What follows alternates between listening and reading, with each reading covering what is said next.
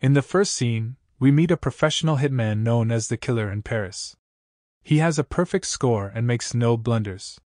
He rented an office opposite the hotel after receiving another assignment to keep an eye on the situation and his potential victim. He lives by strict standards, always follows them, and never defies the law because it could betray his identity and ruin his reputation. The killer is careful not to leave fingerprints or DNA, as he does not want to wind up in jail. He calls his handler after 5 days of tracking his target and informs him that he is about to leave because the subject has not appeared. His handler instructs him to wait a little longer, and the killer only allows to stay for 2 days.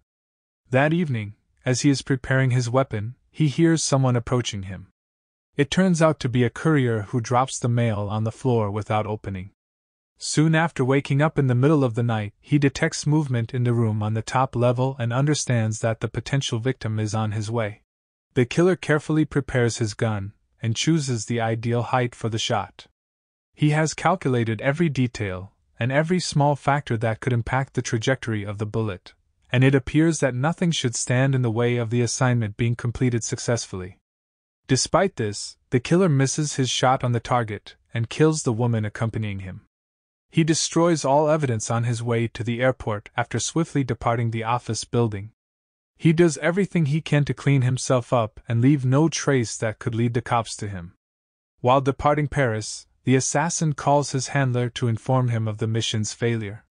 The lawyer informs him of the potential ramifications, but the killer is unconcerned about what transpired and promises to rectify the issue as soon as possible. The killer spots a suspicious stranger and suspects that he is a mercenary out to assassinate him. The hitman has reserved a hotel room near the airport and is getting ready to meet the undesirable visitor. To accomplish this, he lays a glass on the doorknob and a metal plate on the bottom to help him wake up from the noise. The man sits in the chair, holding a knife, but discovers during the night that he was wrong and that it's just a passenger. The killer leaves the hotel the next morning and travels to a safe house in the Dominican Republic. He discovers several cigarette butts and a man's boot prints when he gets home. When the killer realizes that someone has been here, he arms himself and creeps onto the property. He uncovers indications of a struggle, broken furniture and dishes, as well as blood, inside the house and learns that his beloved girlfriend is in the hospital. The assassin rushes over to her. Marcus reports that his sister was attacked by 2 unknown individuals who were looking for him. Despite being tortured and abused, the girl not only remained mute but also managed to stab one of the robbers in the leg. The killer discovers the circumstances of what happened after speaking with his girlfriend and pays doctors to care for her. When the killer returns home, he digs out a secret chest containing falsified documents, money, and weapons. He understands he cannot forget what occurred and resolves to exact vengeance on the perpetrators of his beloved girlfriend's crimes. Knowing that the criminals arrived in a green cab, the killer searches for a car. Soon after, he discovers a business that employs green cars and decides to track down the driver who opted to give the criminals a ride. The hitman goes into the administration building late at night and discovers that the cab driver's name is Leo Rodriguez. Knowing the driver's appearance, the man begins following him and, seizing an opportunity, gets inside his car. The killer threatens Leo with a gun and forces him to tell him about a man and a lady he gave a lift to the day before. The terrified driver obeys all of the armed client's instructions and claims that he picked them up from the airport where they later returned. The killer murders the cab driver and flees to New Orleans, leaving no witnesses. The man rents a white van and drives to one of his hideouts, a storage facility containing fake license plates, firearms, and ammunition. He goes to a building goods store the next morning and purchases an air nail gun, a dumpster, and other essential equipment. The killer then goes downtown and looks for Dolores. The building is unsafe because it has a shoddy security system and only one camera at the entrance. After waiting for the mailman, the killer disguises himself as a janitor and enters the office building. When the mailman goes inside, the killer calculates the time the door takes to close. The killer sneaks in and threatens the secretary with a gun as soon as the courier leaves. He has, as it turns out, broken into the office of Hodge's attorney, who is also his handler. The killer instructs the lawyer and his assistant to tie up before destroying Hodge's computer and tablet. The killer requires the client's name, but the handler refuses to disclose any information. He reminds the killer of his blunder and believes the repercussions are unavoidable because no one forgives mistakes. To elicit a confession, the killer fires nails into the lawyer's chest and requests the client's name. He assumes Hodge has a few minutes to tell him, but the man passes out before he can say anything. Dolores understands the killer would not leave her alive, but she requests that it be done delicately so that her children will have her life insurance. The killer, who has no compassion, complies with the secretary's requirements because she cannot consume sleeping drugs and settle the score with her life. Furthermore, only she knows the customer's name and can assist in locating the perpetrators of what occurred to his girlfriend. The killer and the secretary leave the office building and go to the woman's house after loading the lawyer's body into a garbage bin. Dolores tries to flee while the man opens the garage door, but her hands are tightly restrained. Realizing she has no other option, the woman assists the killer in locating a customer in Chicago.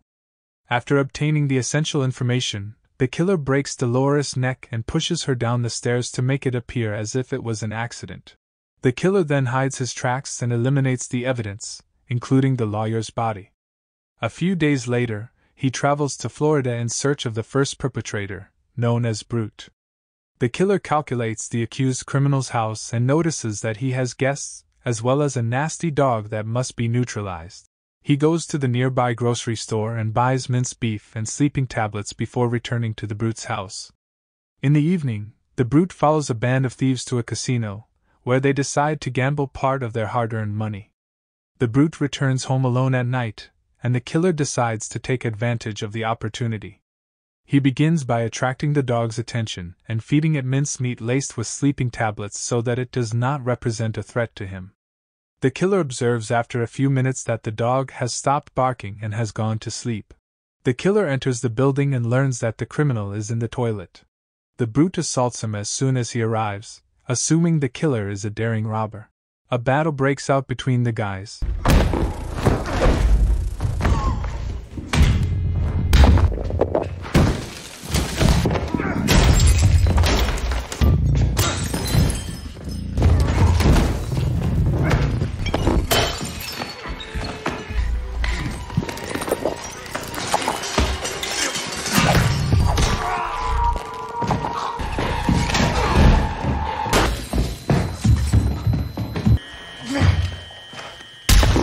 The killer rushes out of the house, having taken the first step towards vengeance, but the dog is awake and ready to tear apart the stranger on his turf. Following his escape, the hitman throws a Molotov cocktail into the Brute's house, causing the fire to obliterate all evidence. Knowing that the next target resides in New York, the killer gets a plane ticket and takes a shower to remove any blood stains. The killer rents an inconspicuous car and drives to the home of the expert, the lady involved in the attack on his beloved, using fake documents in someone else's name. Knowing what she looks like, the killer waits for the blonde to come and follows her. At one of the traffic lights, the killer stops next to the expert and prepares to shoot, but decides not to. He chooses to see the woman face to face after following her to the restaurant. The expert is terrified because she understands she is up against a killer who has resolved to avenge the crime. She excuses her conduct by citing the command, which she was unable to follow, but the killer has no pity and will not forgive her. Despite his mistrust of the expert, he drinks with her and offers to go for a walk. The woman recognizes that her days are numbered and cherishes every moment of her existence. She wants the killer to locate a lovely location for her death in order to make it more beautiful. She tries to draw him into a trap at one point, but he shoots her dead. The killer travels to Chicago after learning the name of the customer behind everything that is going on. He locates Mr. Claiborne and discovers that he is a billionaire who lives in a secure home. The assassin gains access to the subterranean parking garage, but there is a door with an electronic lock. In preparation for another burglary, he purchases a duplicate key card and registers at the billionaire's gym. The killer purchases a gun that has never been used before after transferring the funds to a separate account. He goes to the gym the next morning after receiving a parcel containing a duplicate key card. The assassin breaks into the billionaire's security guard's locker and scans the access key as soon as everyone departs for training. He returns to Mr. Claiborne's residence in the evening and chooses to wait for an opportunity to attack. When the killer notices a food delivery man leaving the parking lot, he sneaks inside and proceeds up to the billionaire's apartment. Claiborne, terrified, misidentifies the visitor as a burglar, claims that there are no valuables in his home, and requests that he leave, avoiding friction and future difficulties. When the killer reveals the reason for his attack, the billionaire admits he had nothing to do with what happened. He directed the murder of a competing businessman and paid for it, but he was oblivious to the potential ramifications. After the sniper missed, the lawyer requested extra money to dispose of the evidence. The killer decides to let the billionaire live after realizing he is telling the truth and is not implicated in what happened to his girlfriend. At the same time, he threatens Claiborne that if he tries to track him down or exact revenge on him, he will return for him. The killer departs Chicago and returns to the safe house after deleting all evidence. In the closing scene, his girlfriend is discharged from the hospital, and the couple enjoys a beach vacation, bringing the movie to an end. Thanks for watching. If you are new, don't forget to subscribe for more of these recaps. Until next time, have a nice day.